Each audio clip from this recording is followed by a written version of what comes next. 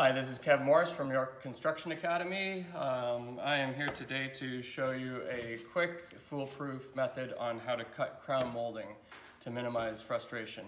Crown molding can be one of the most challenging trims to install, and there are a couple of different ways to approach it. Now, this crown that I have here is a universal MDF crown molding, so it can be turned in any direction.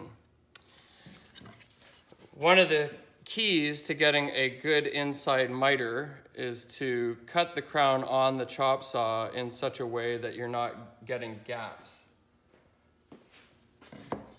So the one method that is often employed is people will attempt to cut it with the crown molding on the fence like that and cut it at a 45. That's not incorrect. That is definitely one option. But what you'll find happens is if you have the slightest twist on the crown, it will affect your mitres dramatically.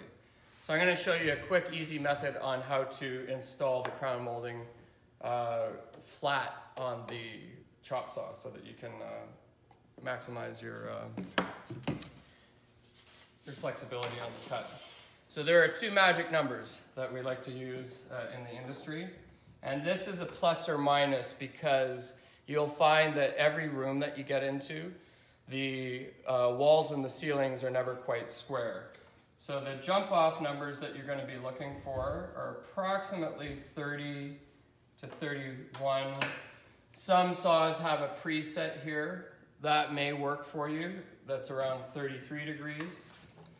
And then on the foot of your saw, you're going to set that at approximately 35 degrees and lock it in. The key to this whole procedure is that if you are cutting inside corners to get your inside 90 degree, you want to cut the material with the profile face up. And I'll demonstrate that.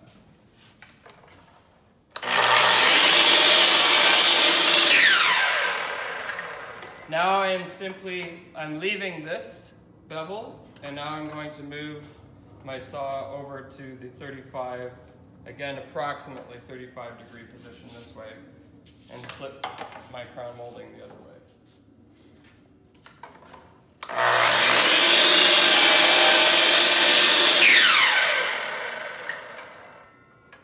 And now, just for the sake of being able to see it finished, I'll just cut off a couple of small pieces here.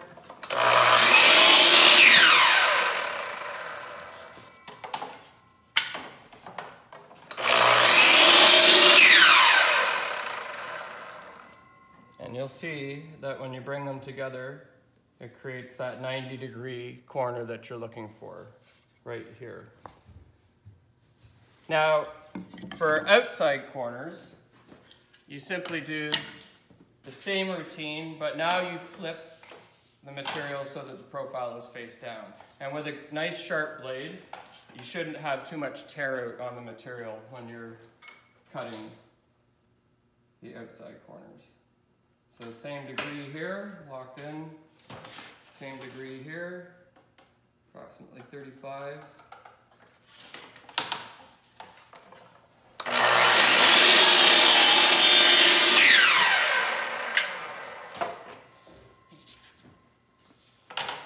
I'm just going to switch my saw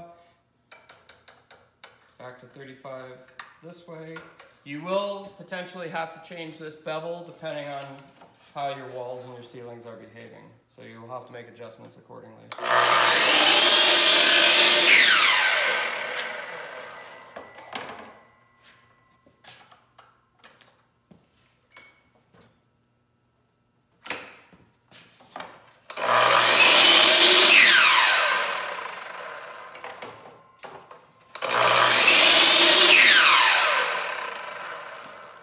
And now the end result ends up in a beautiful outside corner.